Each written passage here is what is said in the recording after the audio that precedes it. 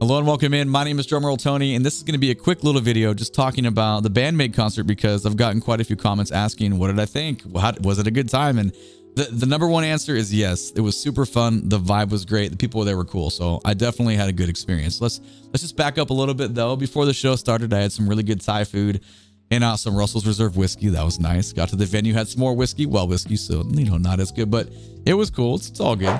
Now you can see where I'm standing here in this photo. Not the best spot for me to see the show next to the bar. So I went upstairs to the balcony, obviously further away. But for me, first time viewing a band, I definitely like kind of a pulled away view so I can see what everyone's doing on the stage because I want to appreciate the stage presence because we've done quite a few live videos on for the reactions that I know that they sell out on stage. So I want to be able to see all that rather than try to navigate and, like, you know, look over people's shoulders and make my way down there to the front. Also, I'm too old for that. Like, I did that all the time when I was younger. You know, it's all good. It's more chill now. I will say the audio mix was good. It was loud, but worth it though.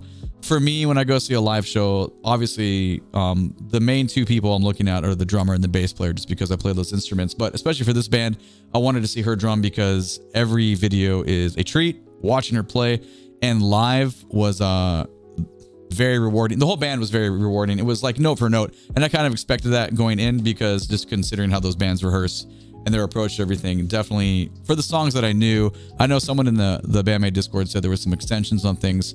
Keep in mind, I think I've only really listened to maybe 10 to 12 of their songs because every time I do a reaction, I don't go searching other tunes of theirs until the next reaction video because I want to keep it fresh in a first time listen. But I was super happy that Domination was we'll get to that in a second. But okay, so the overall vibe of the mix and the sound, really loved seeing the drums live. It made me feel really good. You know, when the sound hits you in the chest and the bass drum hitting you there, and like the way the toms are mixed, really nice. And bass also very, very good. So that's kind of like my central area. The guitars super loud, right? Like, I'm such a headphone mix guy. Like, you know, I get made fun of a lot for having these gaming headsets. You need to know the mix coming out of the mix. It sounds really good in these, even though they're like low end headsets, but it sounds so good here. And also there was another joke in the Band-Maid Discord about like Tony's gonna want to stop and rewind so many times and listen to things. Yeah, it's true. I did want to, but it's a live show. You know, I've been to millions of live shows. It's all good. Like, I had a great time, but the guitars were damn loud. Like, my ears were ringing. I put earplugs in like halfway through the show. Probably should have done it the whole time. I don't know. Everywhere I go, I have like earplugs that like hang around my neck because I teach drumline all the time, and usually half the time it's indoor, half the time it's outdoor. And anytime you're doing that kind of gig, that kind of ensemble with a low roof, you are going to be damaging your ears because of decibel level. But anyway, live show, you know, you want to take it in. But I will say the guitars were mixed so loud.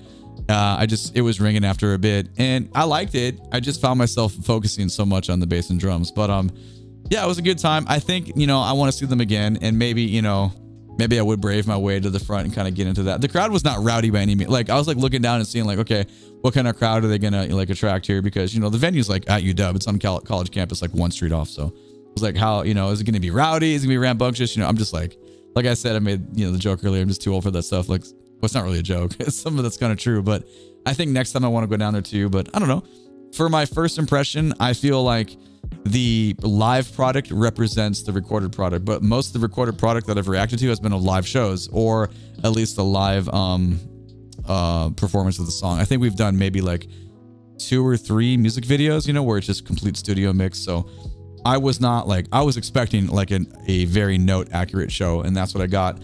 And obviously I've never seen all the interaction in between with the kind of commentary and just kind of keeping the vibe going, and all, you know, just like culturally just kind of sitting back and listening and watching the vibe happen of how infectious the vibe was, you know, like well, okay, also super loud on the mic. That was like louder than some of the guitar parts, but it was cute though. Like, I was like, okay, this is good. But just watching the demeanor of everyone around me, like everyone was having a good time. People were singing along and just like, you know, vibing with it. So I definitely enjoyed that. And yeah, I will 100% want to go see them again when they're in Seattle, or I would even drive for that one. That would be a show I would definitely drive for. So if you were there, let me know what you thought in the comments. And yeah, cool. Thanks for watching.